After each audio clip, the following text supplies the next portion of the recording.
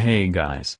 Today we gonna talk about cryptojacking and where do hackers use it. To this day, we talked a lot of hacking related things, but do you know a technique that mines the cryptocurrencies without your knowledge and also with your computer own power? The internet is amazing places for shopping. I love shopping, for your kind information.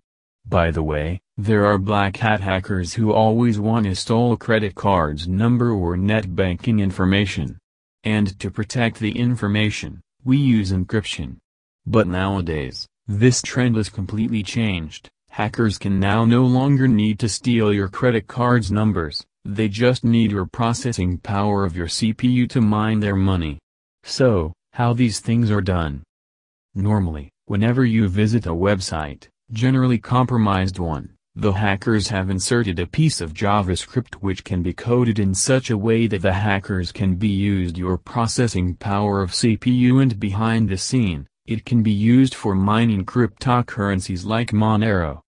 Not only hackers are using it, but a few companies are also testing it in mid-September like Pirate Bay, instead of allowing ads on their website to produce revenues.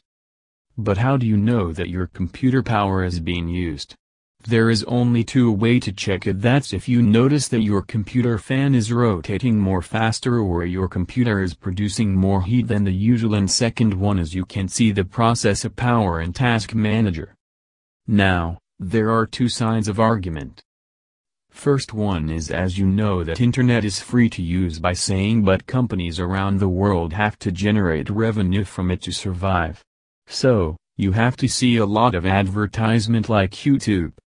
So, instead of the first argument or instead of advertisement, you can give your processing power. I know some people will say that instead of ads, you can take my processing power, but do you know you have to pay a lot of electricity bill, or in case of a laptop, your battery power will drag too fast. And how do you protect your computer from this? You can disable JavaScript by going in your setting whenever it's not necessary, or you can add an extension called nocoin in order to prevent this type of attacks. That's all for now. Guys, you can follow me on Facebook, Instagram, Google+.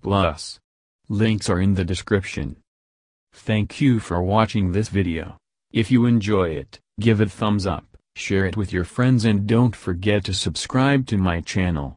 Take care and goodbye.